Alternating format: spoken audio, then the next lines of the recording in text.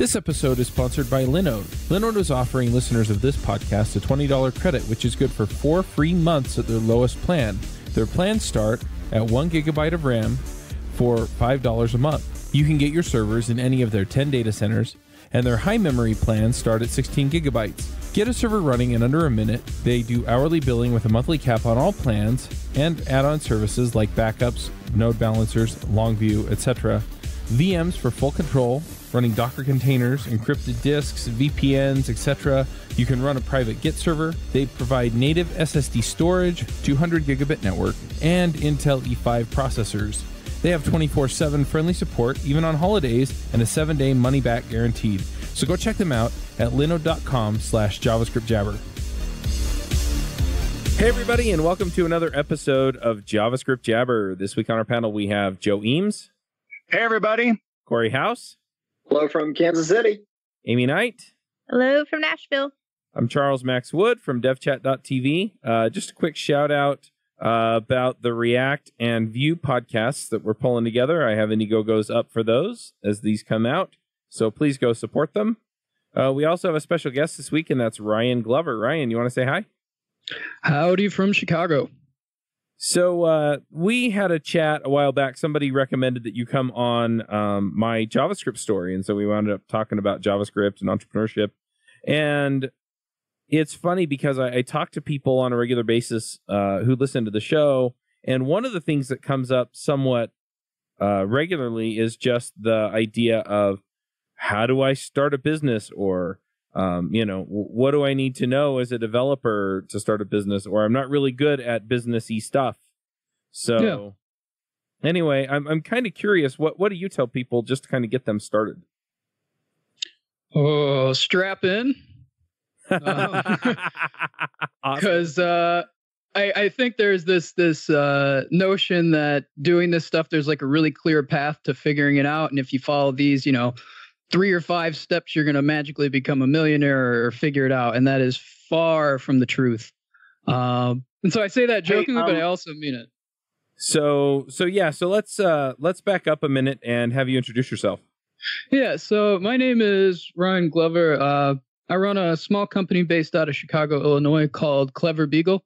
It's concentrated on helping first-time developers to ship a software product. So these are people who understand how software development works from the perspective of the nuts and bolts. So they understand HTML, CSS, and JavaScript, but they've never really organized that all together into a functioning product and actually shipped it to customers. So that's what I do. I teach people how to actually go through the process of taking their idea and implementing it so that people can actually use it and pay them money for it. Is this something that you just started doing, or is this something that you came up with the idea after the boot camp craze? Ooh, very good question. So the company itself started 6 months ago, but the actual idea has been in action for a while. So I run another business called the Meteor Chef, which is a tutorial website where I teach people how to use the Meteor JavaScript framework.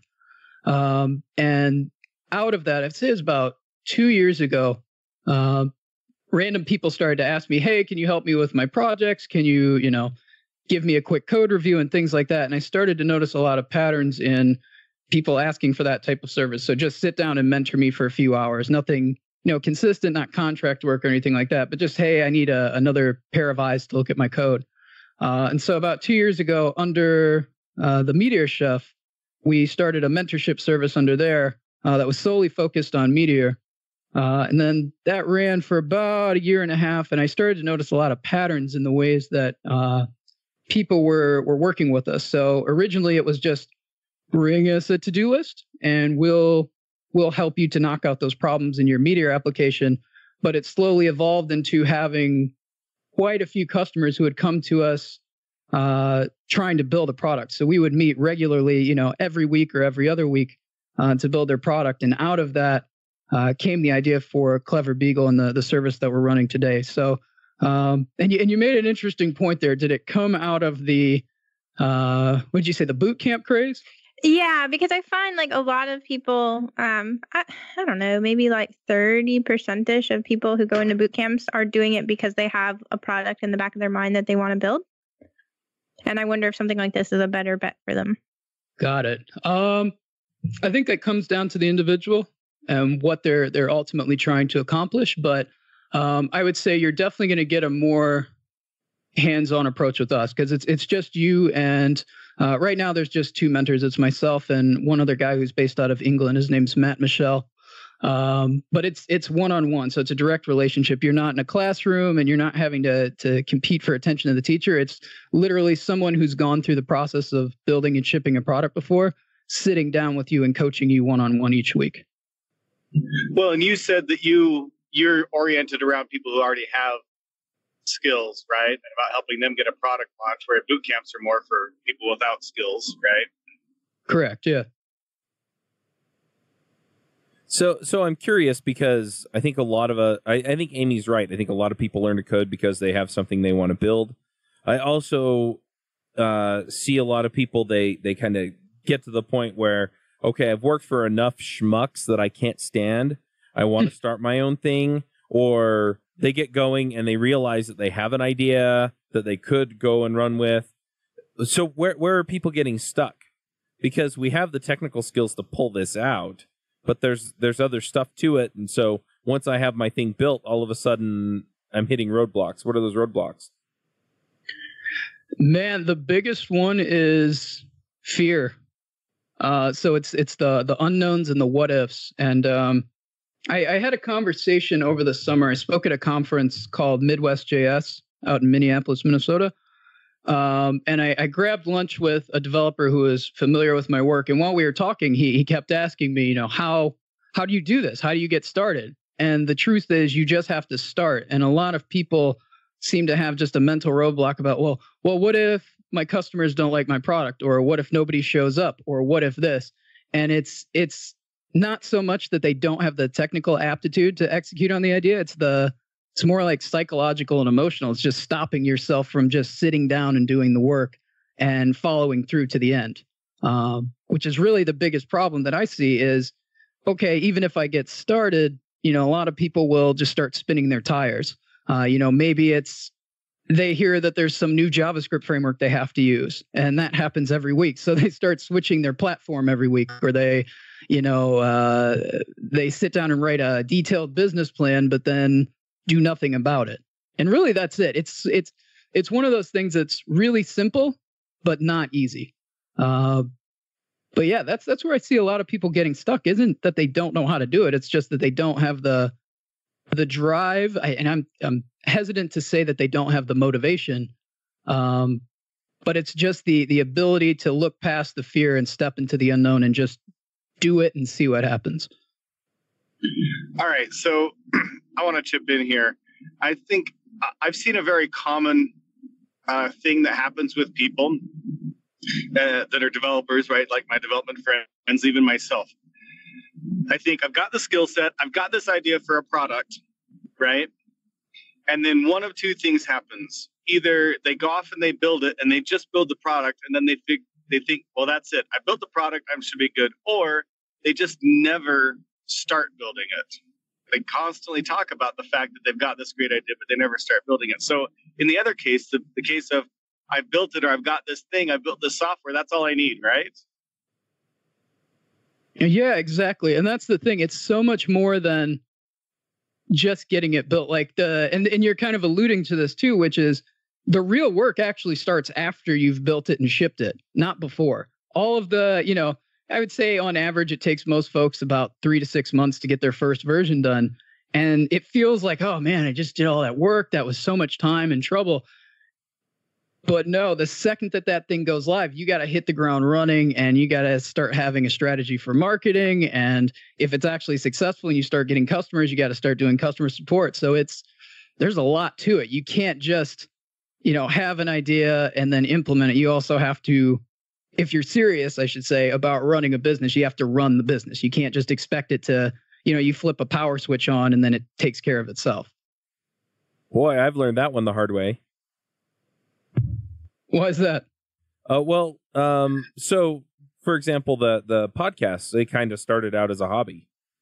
And so I had the podcast and I was out there and Eventually things got to the point where I didn't have time to do consulting and podcasting. And so I went full time on the podcasting, but it was still kind of a hobby. And so I'd go through these times of like major drought because I wasn't doing the business stuff. I was just doing whatever I wanted and producing the podcast at the same time. And so, I wouldn't go out and find sponsors or things that would pay the bills so that I could continue to do what I was doing. And so then I'd have to scramble all of this stuff. And, it kind of sucks when you're sitting there going, well, I'm having so much fun doing this. And then you realize, oh, well, I have to go run the business too. I have to go do the marketing. I have to go do the sales. I have to go do the support. I have to do all of the other things that are the less fun part of doing what you do. Yeah, absolutely. And there's, I think it can sound kind of mean or condescending, but this is kind of like how real life is. It's survival of the fittest. And I think some people just don't have it in them. Maybe that, again, they have the technical skills, they have the wherewithal to do it, but whatever that thing is, this intangible thing, they just don't have it. And I think that's what separates the stuff that actually sees the light of day from the stuff that just, sits in a folder on your hard drive somewhere and you're the only person that knows about it. Yeah, one thing, though, that I have seen is that a lot of times you can find people that have the skills that you lack. So you figure out, okay, I'm not good at the marketing, or I don't care about being good at the marketing. So you go find a business partner, or you go hire somebody to do that. I'm curious, though, a lot of people hesitate to do that because they don't want to give up a chunk of their baby, or they don't want to, they don't want to pay out for that stuff if they can figure out how to do it themselves. At what point do you start looking at either hiring or bringing on some kind of business partner or associate? I mean, the age-old advice is hire before you're ready. And speaking personally, I've just started to hire people after, in one way or another, I've been trying to find a viable business and build a business over about the last 6 years. And honestly, it just comes down to, when do you feel like you're about to absolutely lose your marbles? You just got to say, okay, I may not have enough cash in the bank, or I may not think I have enough cash in the bank. But you just have to pick somebody.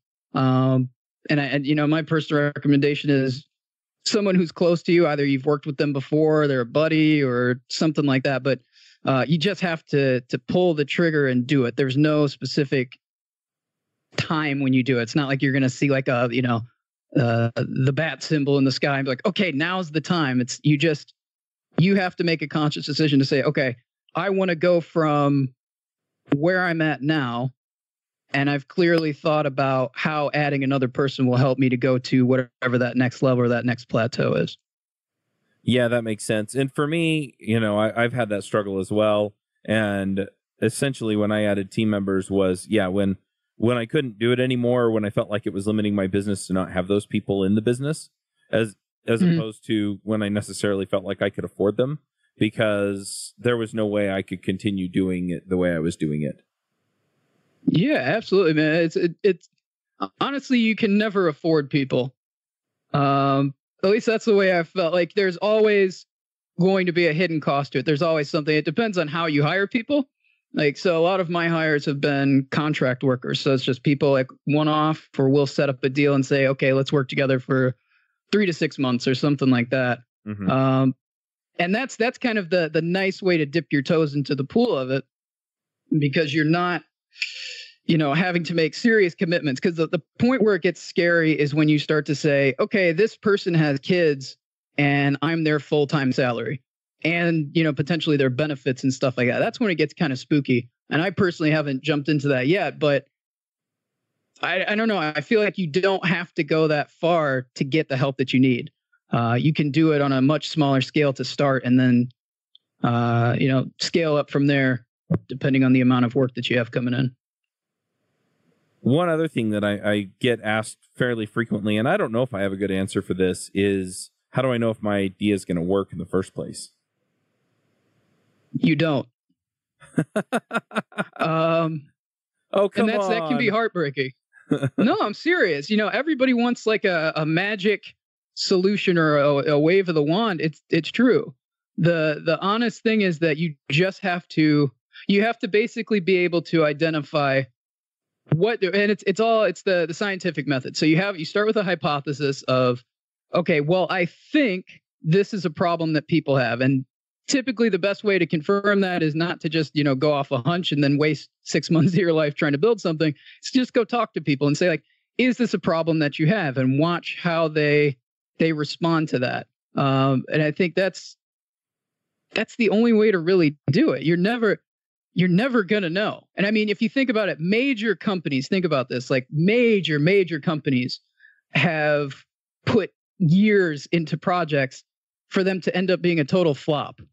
And there was one that really shocked me recently. I didn't know about this, but I found this book called Brick by Brick. And it's about the Lego company. And specifically, it was about the Lego company around the beginning of 2000, and how the company was about to just go away. They were about to completely go into bankruptcy because they had bet on a lot of ideas that they thought they're a sure thing. Like, this is going to work. Kids are going to love this. And it didn't. And it almost tanked the company. And this is a company that's been around since, I'm probably going to get this wrong, but like the 30s or 40s. And so if that doesn't tell you that, hey, nobody has a magic recipe, I don't know what does. And this isn't just that one company. This is tons of companies. You see it constantly. And major companies like, IBM, Kodak, these companies that were like considered blue chip stocks back in the 80s and 90s, where are they today? Yep. And it's just not magic. You have to really put in the effort. And you also have to just understand that just because one idea didn't work doesn't mean that the next one won't. You just have to have that drive and determination to say, like, okay, well, I tested this idea. It didn't work. And instead of getting, upset and cranky about it, you got to say, like, well, why didn't it work? And start to dissect, like, was it the idea just wasn't actually solving a problem? Or was it that the execution of the idea didn't really solve the problem? Meaning the idea was fantastic, but the way that I executed on it or implemented it just kind of sucked and nobody liked how I did it. But there's just no recipe. It doesn't exist. Hopefully that's not too heartbreaking of news.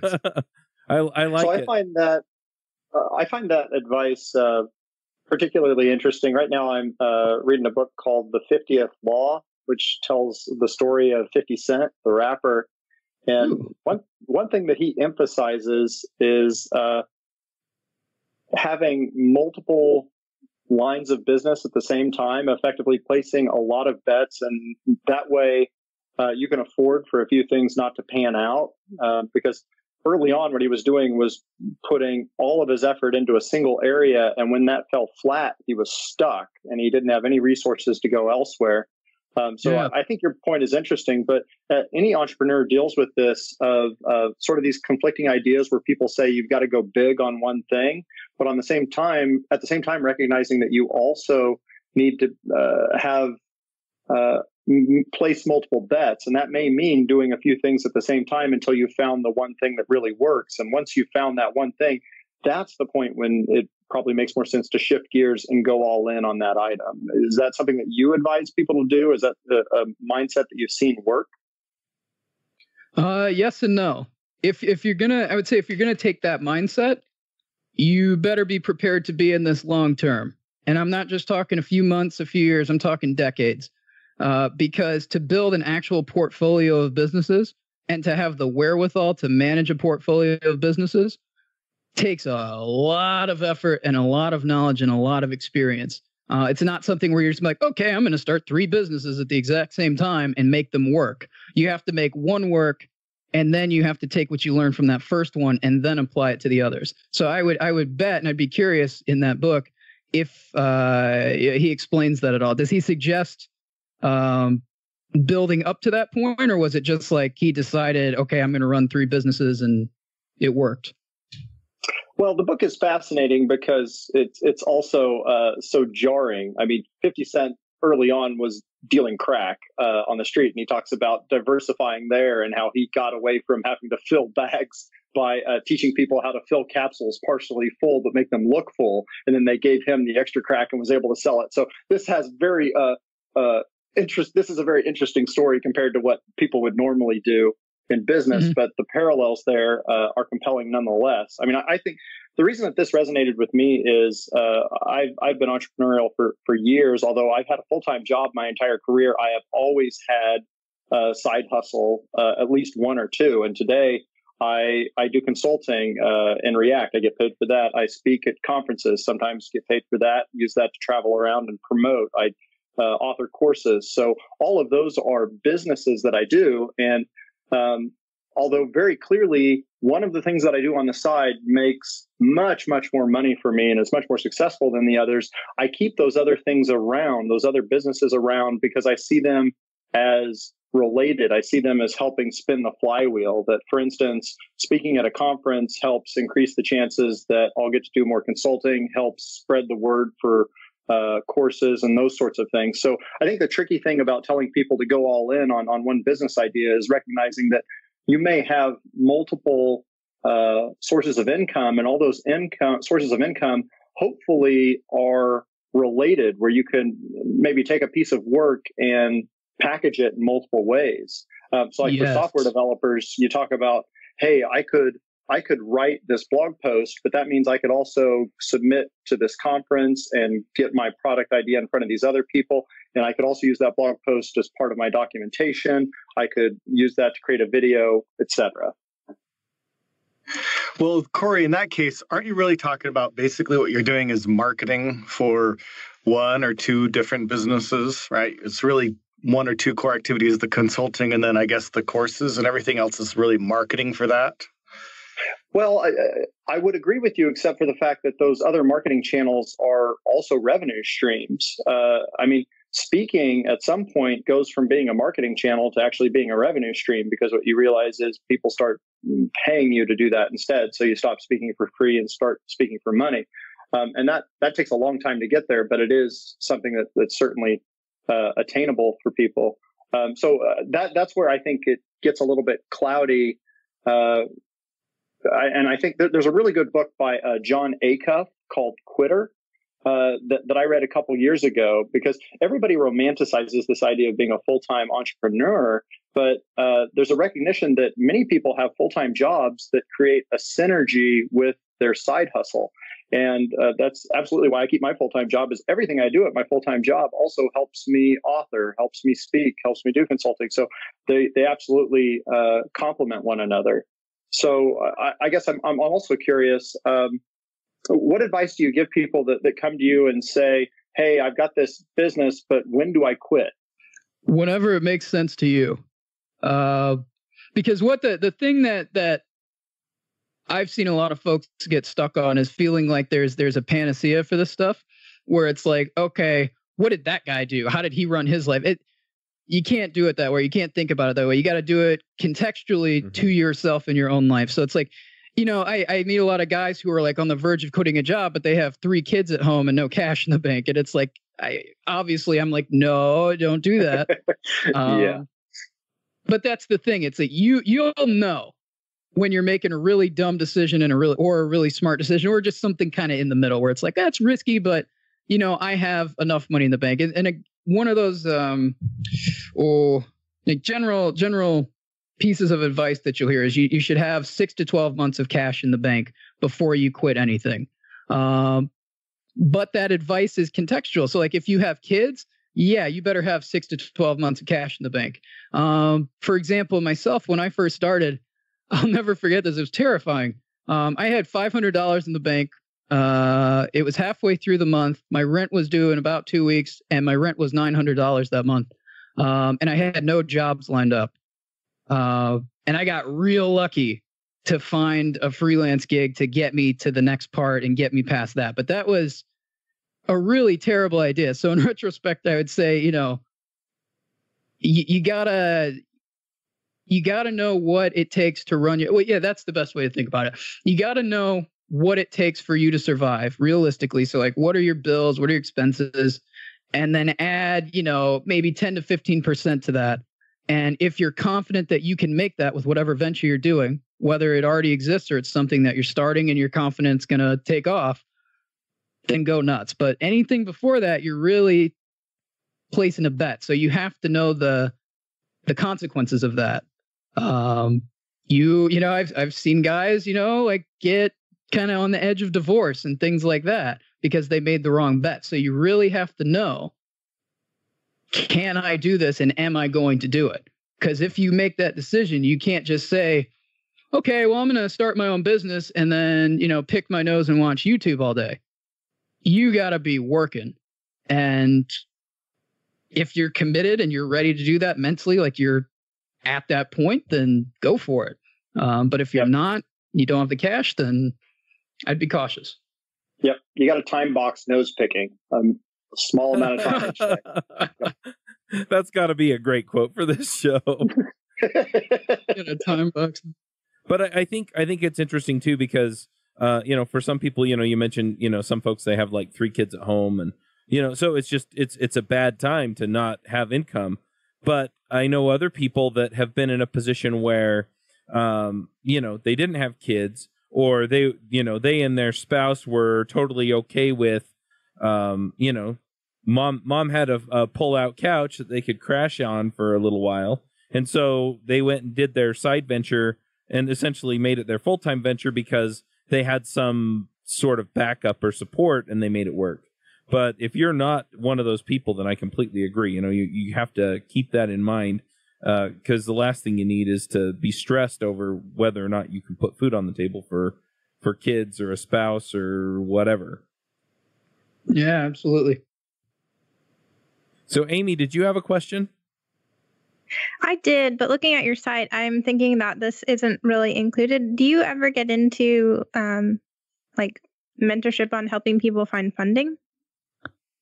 No, we actually haven't crossed that bridge yet. Okay, yeah, looking at your site, I didn't think so. No, it's very much a indie operation. Like my favorite people are, people with this will sound cheesy, but like people with a dream or an idea that they really love and they want to try and build it. We can't guarantee that working with us is going to make the resulting business that we build together a success.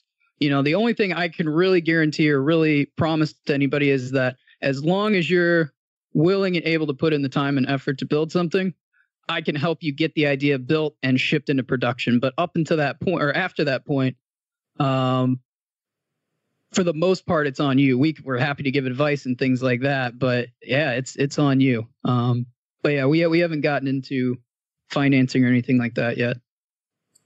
So can you share how you learned what you know about entrepreneurship? Do you run your own freelance business? Or maybe you're thinking about picking up some business on the side? Well, then you need FreshBooks. FreshBooks is the quickest and easiest way to get invoices out to your clients. It's easy to use. It works anywhere, available from any device, on the desktop, iPhone, iPad, Android, and all of your data is backed up and secure. And it makes it really easy to get organized and get paid. You'll be tracking time, logging expenses, and invoicing your clients in no time. You can also save time billing, freeing up several days per month to focus on the work that you love, and you get paid faster. FreshBooks customers are paid on average 5 days faster because there's a link on the invoice that says pay me now. And it's a great way to grow your business. Plus, FreshBooks is offering a 30-day trial. That's right, 30-day trial if you try them out. So go to gofreshbooks.com/devchat and enter devchat in the How Did You Hear About Us section. Once again, for a 30-day trial, go to gofreshbooks.com/devchat and enter devchat in the How Did You Hear About Us section. I can. It's such a big Find wall, bang it's head. Just such a big question. Yeah, I'll just slam my head on the wall here. Honestly, the way I learned it is making a lot of mistakes, and just not being okay. So 3 things: making mistakes, being fearless, and reading about the mistakes and successes of other people. One of the biggest pieces of advice I can give to anybody doing this stuff is to be an absolutely voracious reader, and study, because there are people in our industry, outside of our industry, poets, musicians, like all of these people who have gone through the trials and tribulations of trying to do anything creative, whether that be a business or releasing an album or, painting, some magnificent painting, whatever you want to call it. There's so much knowledge out there that you can learn from.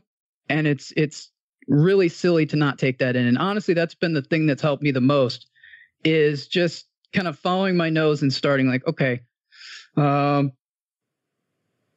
good example is somebody, what is his name?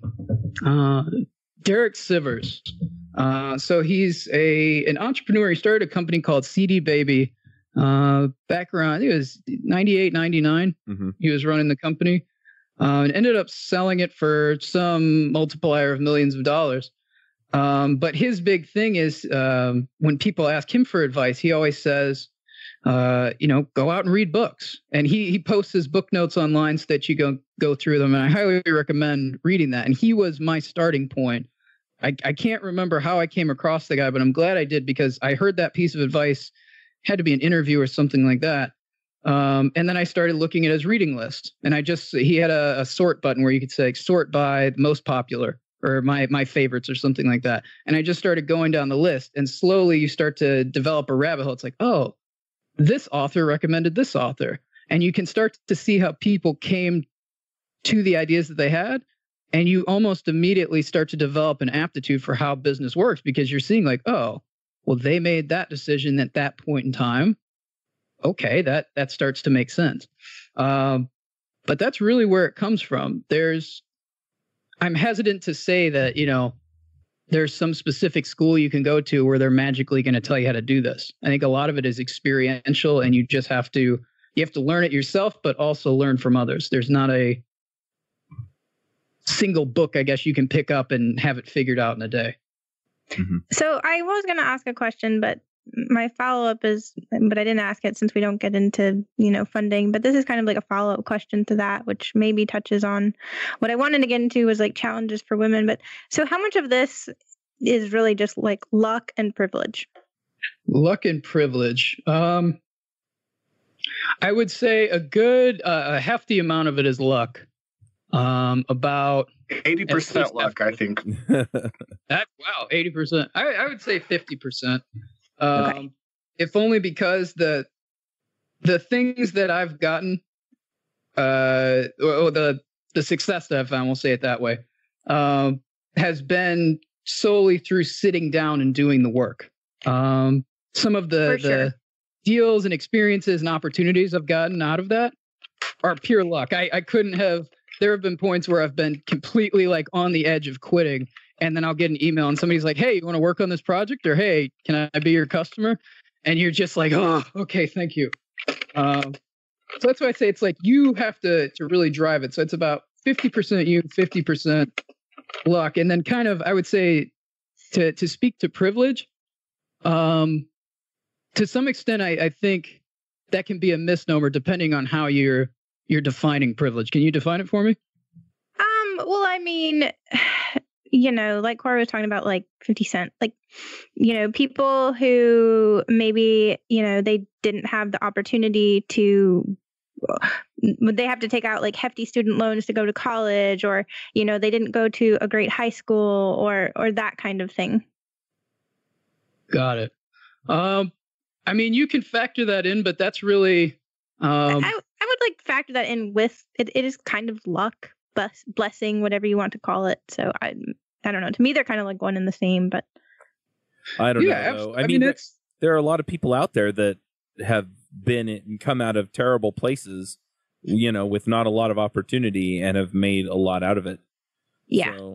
Yeah, but that's not evidence that's just as easy to do that. No. Like, so, I read no. That's not what I said. But hold on. I want to relate a very interesting study I read. I want to say something too. In this book I was reading, the Big Data book, they were talking about this common perception that in the NBA, NBA is majority are African Americans, right? Of the players, right?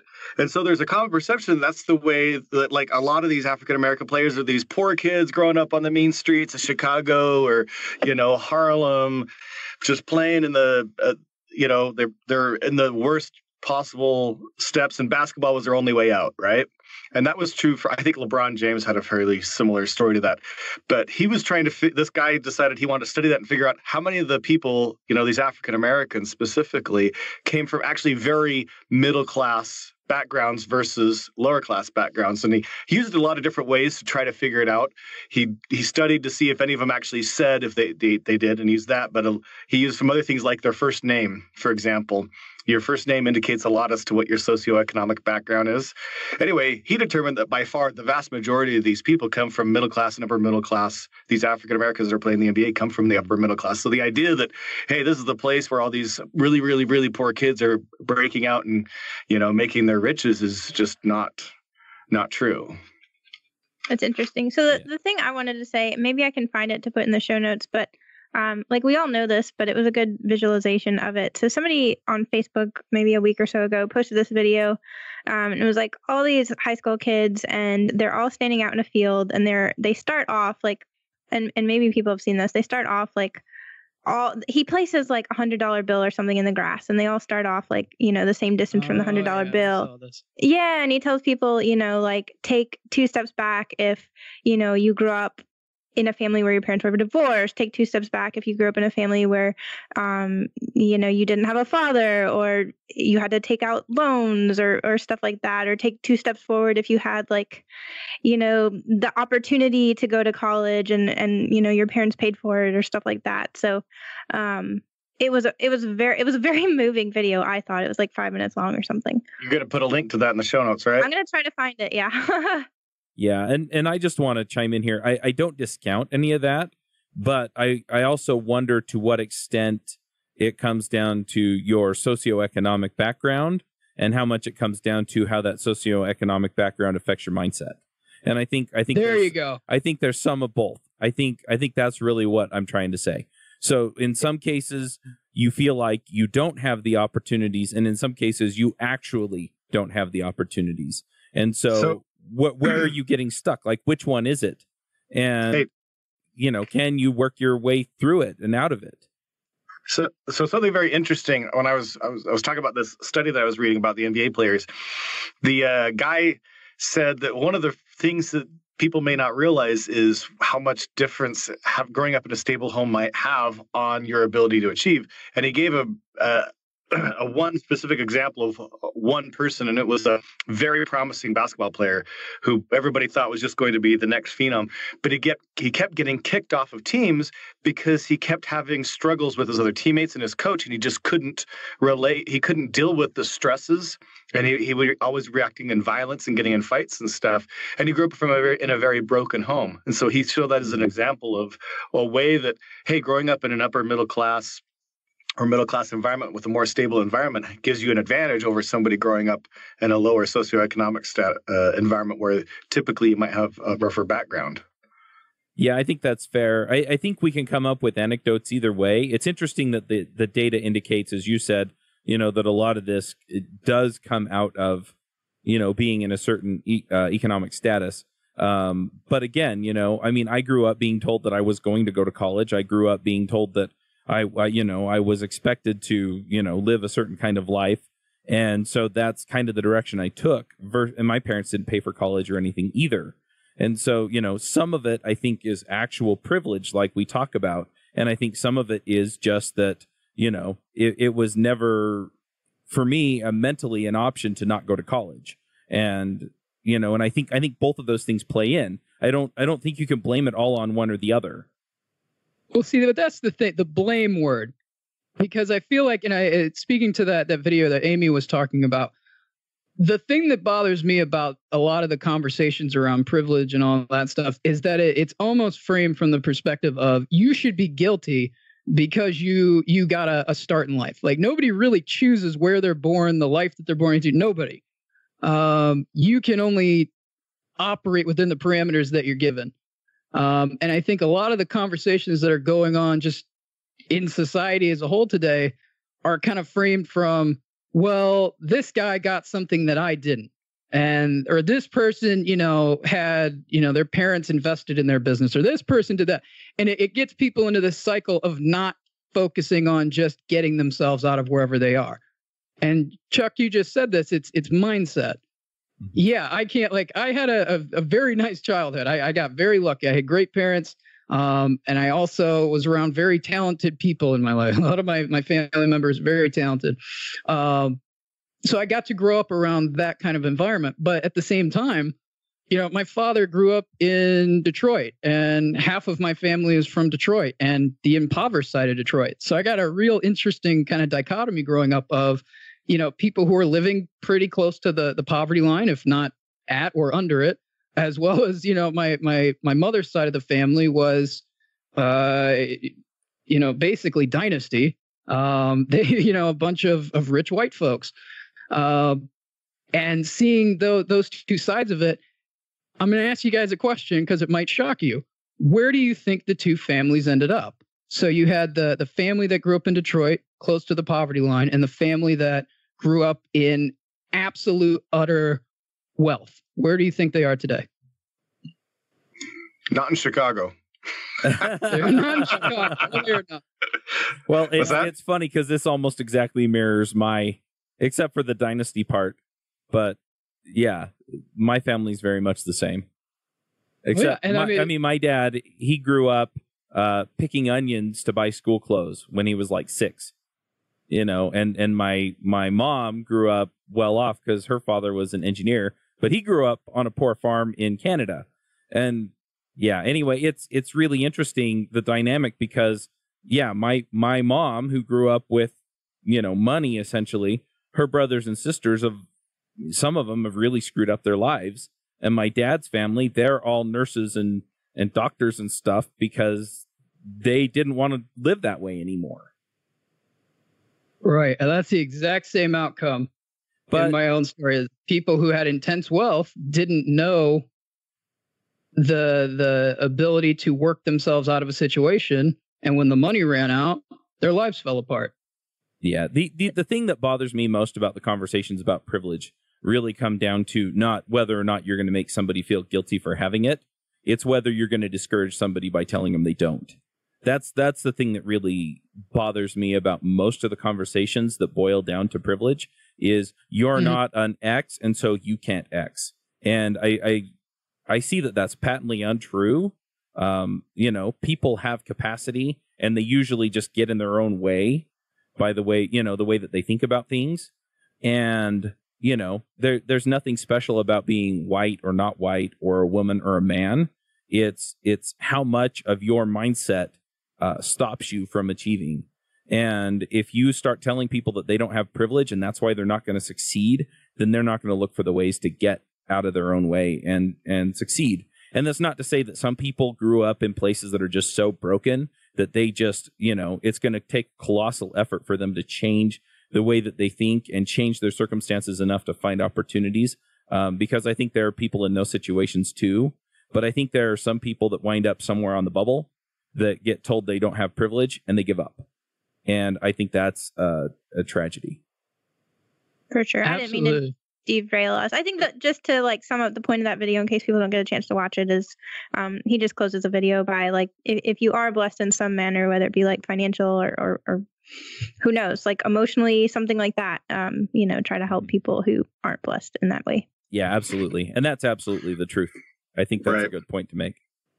And it's also that video, the idea of, hey, the $100 bills in the center, it's a little bit of a problem simply because life is not a zero-sum game, right? Mm-hmm. The reality is as more people succeed, that increases the chance that you will succeed as well, right? There's not a limited fixed quantity of cash and value. And I mean, there is of cash, but not of value, right? So one of the things we could do is like what Aimee said, look at it as an opportunity and realize the privilege that you've got and the opportunity you have to bless other lives. But also don't get discouraged, as Chuck was saying, because just because somebody else is succeeding, that doesn't decrease your chances of succeeding. It pretty much increases your chances of succeeding in all cases. Yep. Yeah. Can we say okay, so for the audience, I don't know if you have like a lot of younger folks listening to this, but if you do and they're listening, go do whatever you want. It may not always be easy. It's gonna suck sometimes, more often than not, but just keep going and keep doing what you want to do no matter what. Don't let any outside third-party noise. Follow your heart and just do what you want to do and push your ideas forward and just do it. Because there's a lot of people out in the world that will tell you, don't do it, hold you back, not hold you back. It doesn't matter. Just go do what you want to do and ignore the rest. Okay. Yeah. So I would chime in on the end of that an interesting anecdote of this is there's been multiple decisions that I've made in my career that my parents suggested not doing because it was risky. And often the people that are closest to you will advise you not to do risky things out of a genuine sense of concern about how it could work out for you. But you have to recognize that you are in a unique position of being able to determine the amount of risk that you're taking on. Mm-hmm. And that often your parents are going to choose the most conservative route out of love, and often your friends as well. So you have to decide your own tolerance for risk and recognize that often in life, there's a direct relationship between risk and return. And if you're willing to take on more risk, then you're doing so because you're hoping for that larger return. Yep. So that's a very personal decision. It is. You just reminded me of an excellent quote. It's misattributed to Winston Churchill. I don't know who exactly said it, but it's, however beautiful the strategy, you should occasionally look at the results, which is essentially meaning, is the person who's giving you the advice or trying to deter you from taking a certain path, are they living the life that you want and doing what you want to do? If not, take a step back and consider how what they're saying actually plays into your life and what you want to do with it. Great point. Yep, absolutely. So I wanted to maybe completely change topics. And the one last question I had, because I feel like somebody told me a long time ago, I don't forget if it was like Stripe or some like really famous startup. They started by like literally they just had like a homepage and then everything else was done manually. So what do you advise people on? Like how do they decide if they have this like big, huge idea, what to automate and what to just perform manually as they're, increasing customers and things like that and get more money? It's a fantastic question. I don't know. Because I'm pretty sure, like I could be wrong, but I would guess like 60% of me would guess that it was like somebody said Stripe, like when they first started, it was like just a homepage and they literally had somebody like available 24/7, just like collecting payments. That's very possible. I mean, you can do it in a number of different ways. I mean, that's a big piece of advice, speaking of what you're saying, is not to overinvest in the first version. So like you build an MVP first, and that MVP could be literally, like you're saying, a person sitting in a room somewhere with a spreadsheet kind of keeping track of things, which you can do. But can you ask me the question one more time? I want to make sure I respond to it properly. Yeah. So, say, your application is like a little bit more complex and it's, you have like multiple things going on and, you might not have the ability to automate every single thing in that application. So, I'm just curious, like, do you have a thought process that you go by on, what to actually build out that's automated versus like what to just continue doing manually? Yes. Well, Man, that's a good question. Like maybe you have like, I don't know, like I'll let you answer. I mean, what it comes down to and this is speaking personally for my own motivations and how I want people to perceive my own business, which is only automate up to the point where you're not going to lose the human touch. So for example, every customer that signs up for our mentorship, I, write them a handwritten letter and mail it out to them. Stuff like that shouldn't really be removed. You don't want to try and automate everything unless that's really your goal. Like if you're happy, just running like this kind of faceless corporation or something like that, go nuts. But I think it's a judgment call. You got to say like, well, what do I want this to be perceived like? And that's going to ultimately dictate what you automate and what you don't. Because if it's, well, I don't really care how people think about my marketing, well, then you just automate your marketing emails. Maybe you write some drip campaigns or something like that, and then there you go. But if you care that people are going to be reading that, you want them to know that you're accessible for whatever. I guess, again, it depends on the context. But then you're going to lean toward, well, I'm going to write these by hand myself, or I'm going to respond to every email myself. It's totally contextual based on how you want what you're doing to be perceived.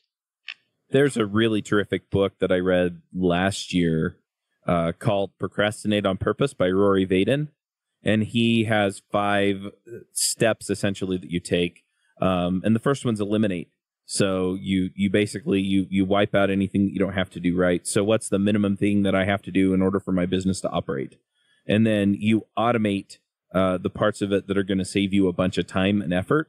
And then you delegate the things that, you can afford to and have, but each of these steps take time. So you're going to spend some of the time doing the stuff. He calls that concentrate. They all end at 8, right?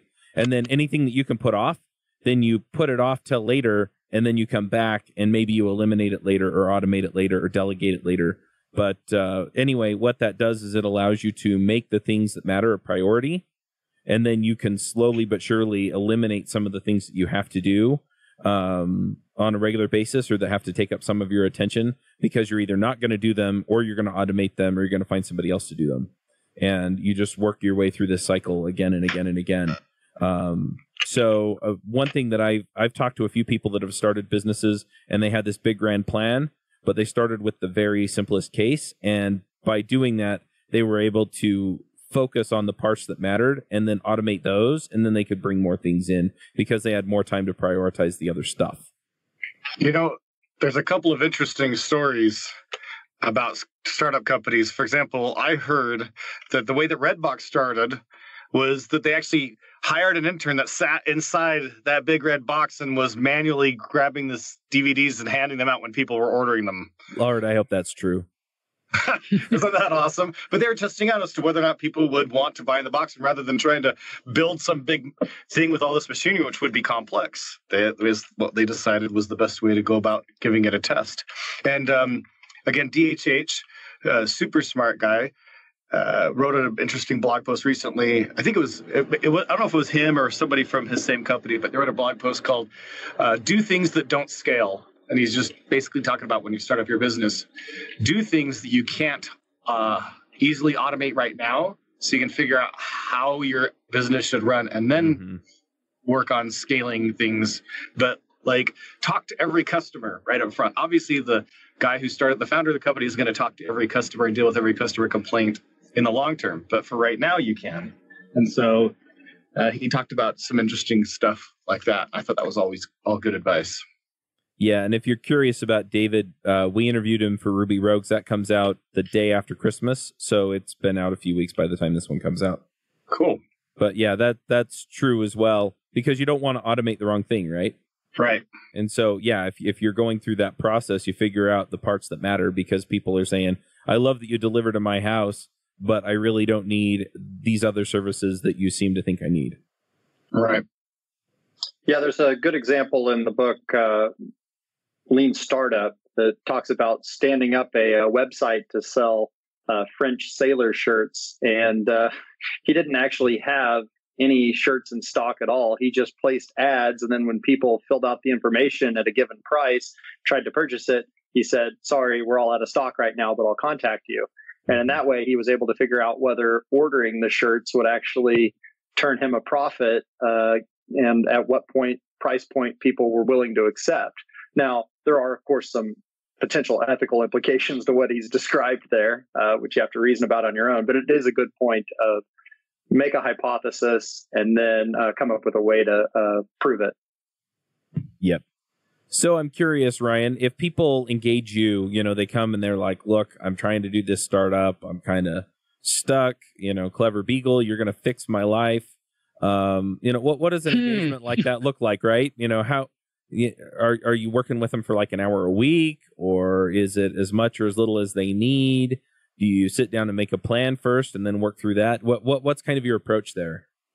So the entire relationship is based on 2-hour appointments once a week. Okay. So we'll sit down with you. And the way that we start everything out is we give you a process that you can follow.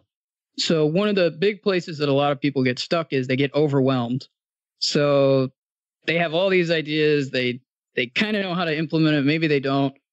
But what we do is we focus like, okay, let's get all of the ideas down, or as much as we can. Usually we just get a little bit of the idea mapped out. But the way that we work is we have a custom issue tracker that we use with all of our customers. And we sit down and we say, okay, well, let's plan out all of the features that are going to go into this. And we just start with the high level stuff. And then we pick the thing that sounds most interesting from there and start to build. And then each week we either make progress toward whatever that feature was that we had started on, or we just keep, kind of combing through the list until we get to what we think is a stable product, or what fulfills the original vision for the product, I should say. Yeah, it's actually, it sounds simpler when I say it. But that's how we do it. Awesome. I could talk about this all day. I've been trying not to ask all the questions, and so I'm glad everybody else chimed in. So one last question that I have is, so let's say that somebody thinks, okay, I want to go out, I want to start a business, I have this idea. What is the next big thing that they have to do? Start. Write the first line of code. Talk to the first person you think might want to use it. Sit down and sketch out the interface. Do whatever you can to just push it forward a little bit. And then keep doing that. And get yourself into a habit of just showing up and doing the work until you get yourself moving.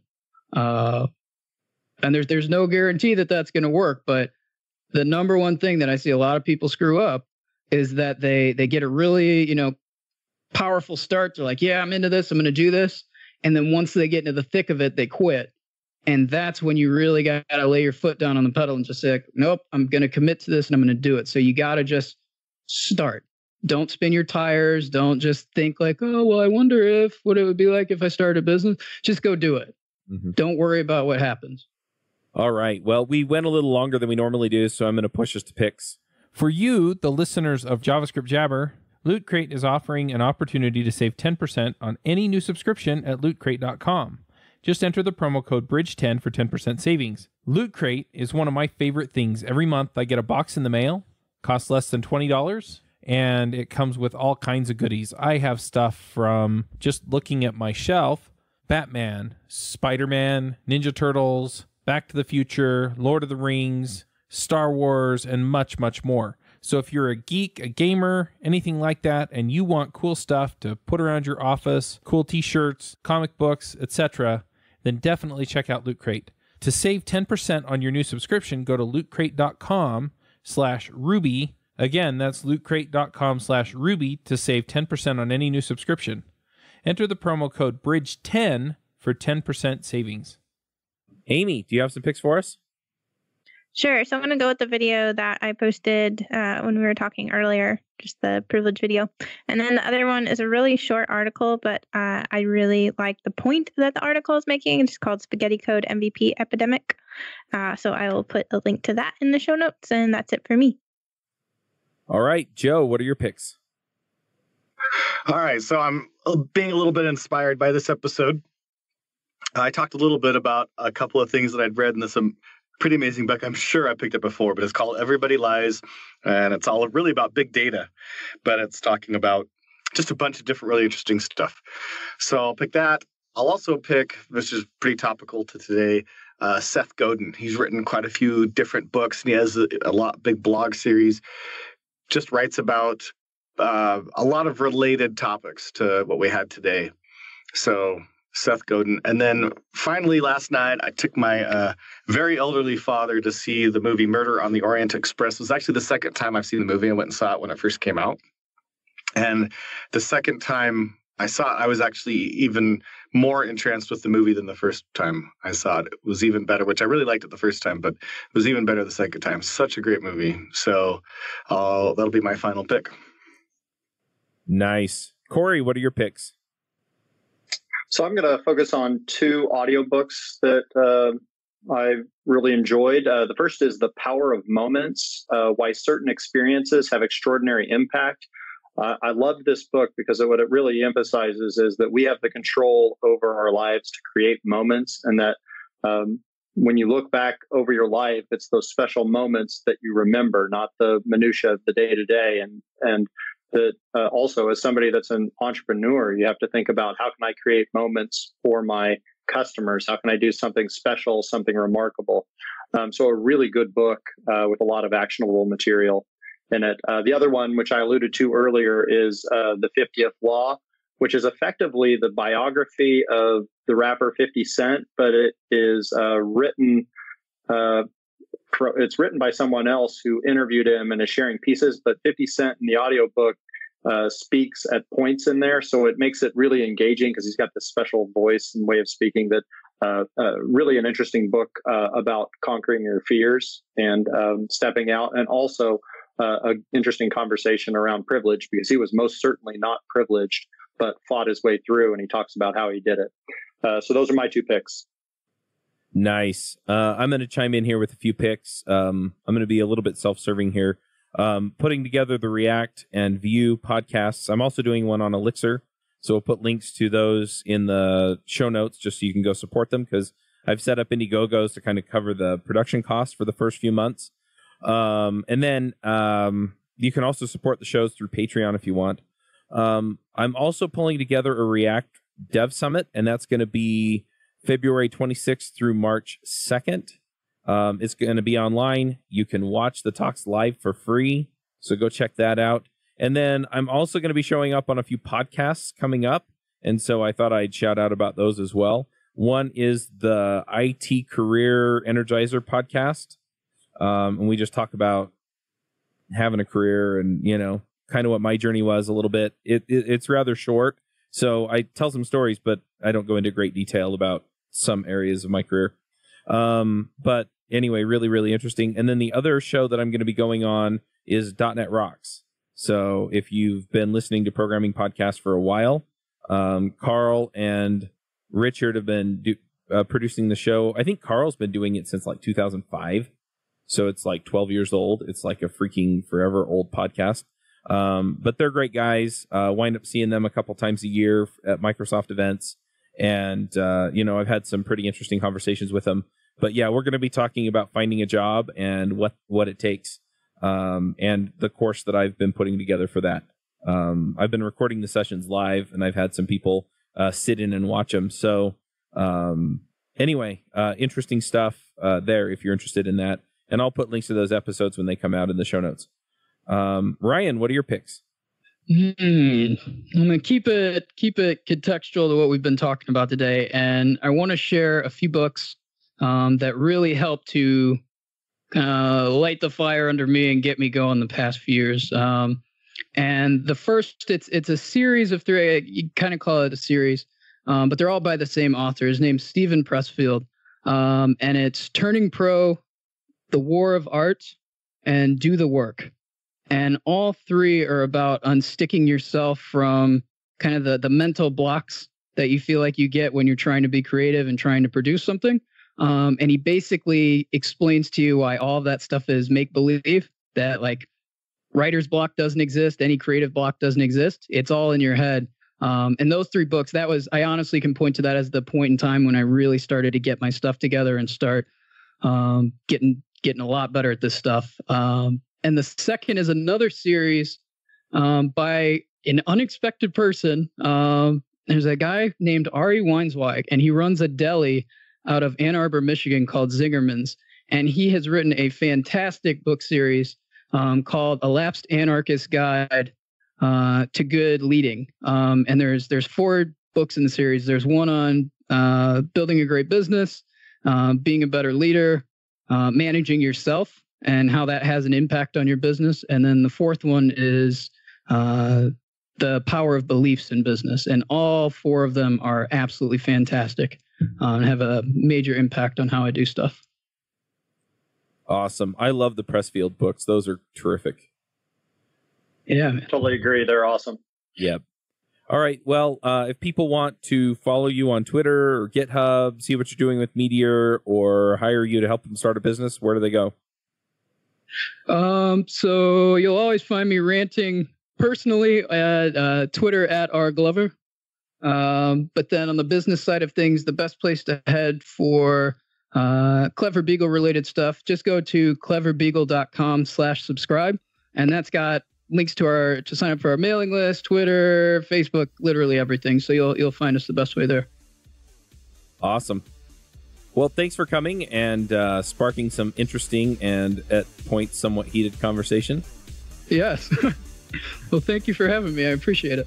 All right. Well, we'll wrap this one up and we'll catch everyone next week. Bandwidth for this segment is provided by CacheFly, the world's fastest CDN. Deliver your content fast with CacheFly. Visit CACHEFLY.com to learn more.